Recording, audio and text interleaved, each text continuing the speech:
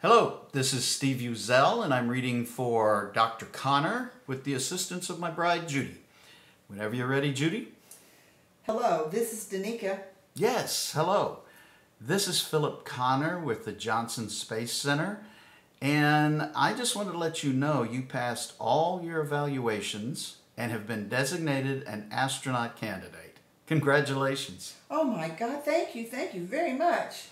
You'll receive an email with important information real soon. Thank you. Have a great day. Yeah, you too.